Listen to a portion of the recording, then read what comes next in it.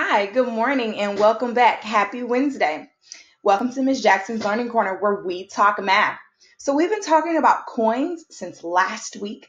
Today, we're going to jump into a review for first graders, okay? Let's get started. So we're going to start with comparing numbers.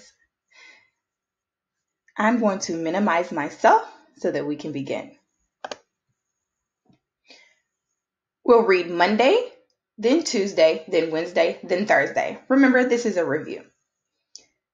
It says, put the number cards in order from least to greatest. So that means the smallest number to the biggest number. Which one is smallest? Good. 30 is the smallest number. Which number would come next? 32, then 35, then 38. Great. Fill in the missing numbers on the number line. We got 30, blank, 32, 33. What comes before 30 and after 30? I know that 31 is in between 30 and 32, so this would be 31. But what about these two? Let's count backwards. 30, 29, 28. 28, 29, and then 31. Put the number cards in order from greatest to least. So that means the biggest number to the smallest number. This one was least to greatest. Now we're doing greatest to least. Which one is the biggest number? We see 100 in all of them. Now let's look at the tens place. I see a 1 in the tens place, 0, a 1 in the tens place, and 0. Now let's look at the ones place. We have 2 in the tens place, so let's look at the ones place. There's a 1 and there's a 0. 1 is greater than 0, so 111 would be first.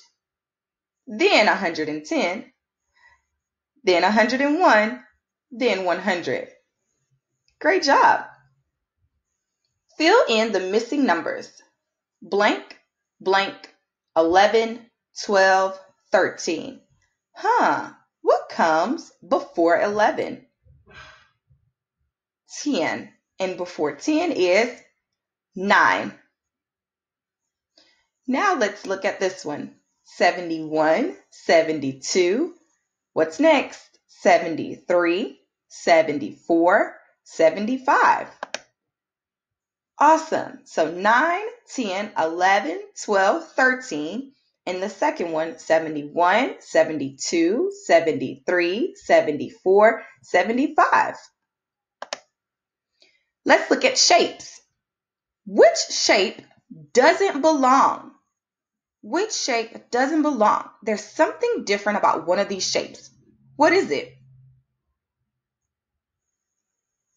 This shape has 4 sides. That's a rectangle. This shape has 4 sides. That's a rectangle. This shape has 4 sides, but that's a trapezoid. This shape has 1, 2, 3, 4, 5, 6 sides. That's a hexagon. So which shape doesn't belong? 3 of the shapes are quadrilaterals, and the other shape is not. Great job. The hexagon has 6 sides, so it doesn't belong. The next thing, draw a shape using 2 triangles. I have to make a new shape using 2 triangles. 1, 2. What shape did I make? Awesome, I made a square. Draw a triangle. How many sides and how many points or corners does it have? I'm going to draw a triangle.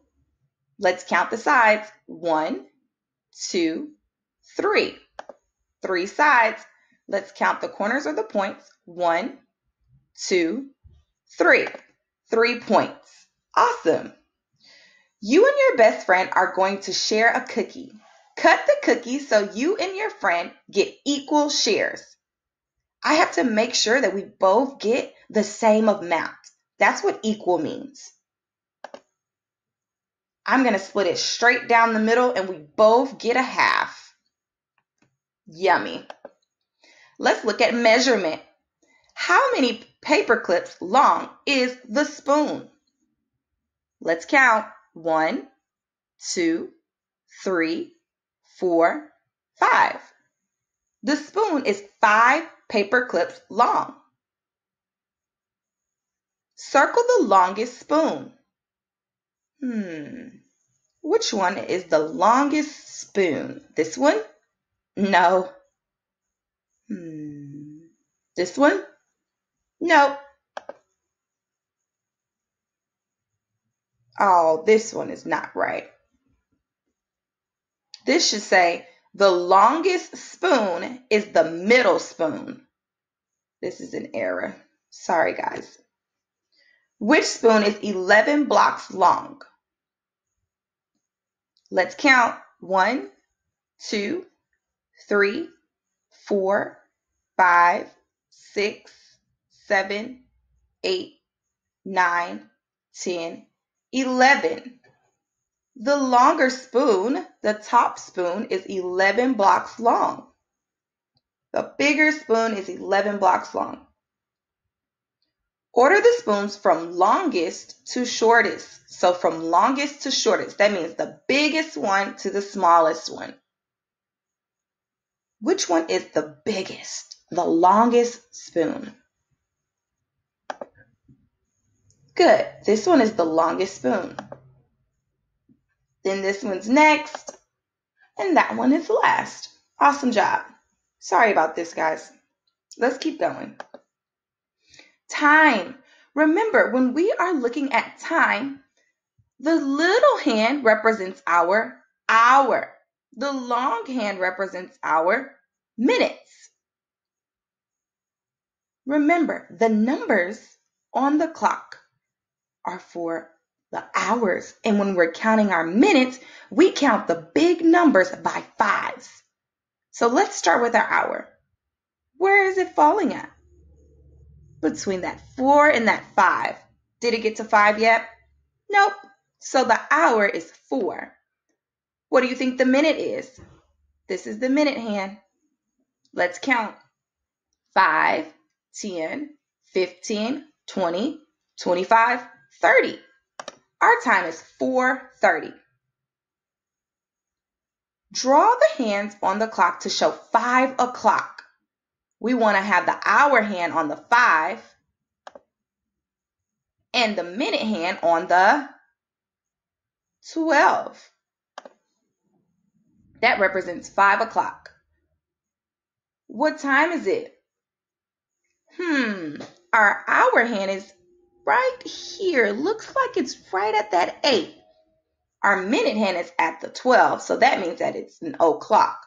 So it must be 8 o'clock. Draw the hands on the clock to show 7:30. My hour is 7, so it needs to be somewhere by this 7. My minute is 30, so I know that this is 30. Let's see. Good, it's right there in between that 7 and that 8. And then our minute hand is on 6, so let's make sure. 5, 10, 15, 20, 25, 30. We have 7:30 on the clock. Let's look at word problems. The name is Luis. Luis has 18 cookies. He gives 5 cookies to his friend. How many cookies does he have left? So Luis has 18 cookies. He gives 5 cookies to his friend. How many cookies does he have left? Let's count them. We can count those by 5s because those are like 5 group rows. 5, 10. Then we have 3. 10, 3 is what number? 13. Awesome. Let's look at the second one. In Jamie's pencil box, she has 6 pencils, 4 erasers, and 3 pens.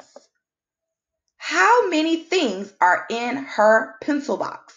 6 pencils, 4 erasers, and 3 pens. We see that 6 and 4 make 10, and 10, 3 is 13. Jamie has 13 items in her pencil box. Next one. There are 8 green gumballs and some blue gumballs in a jar. There are 14 gumballs altogether. How many are blue? There are 8 green gumballs and some blue gumballs in a jar. There are 14 total. How many of them are blue? Let's count the blue ones. 1, 2, 3, 4, 5, 6. 8 plus 6 equals 14. There were 6 blue gumballs. Last one. There are 5 chocolate chip cookies, 8 oatmeal cookies, and 7 sugar cookies. How many cookies are there all together? There are 5 chocolate chip cookies, 8 oatmeal cookies, and 7 sugar cookies. How many cookies are there all together? Let's count these by 5s. 5, 10, 15, 20. There are 20 total cookies. Great job. Now it's your turn. You can fill these out at home. Find the missing number. 8 minus 3 equals blank. 3 plus blank equals 8. 13 minus 7 equals blank. 7 plus blank equals 13. 12 minus 5 equals blank. 5 plus blank equals 12. 10 minus 6 equals blank. 6 plus blank equals 10. Wow! Look at all of these problems. They have so many things in common. I want you to talk about it at home. See you tomorrow.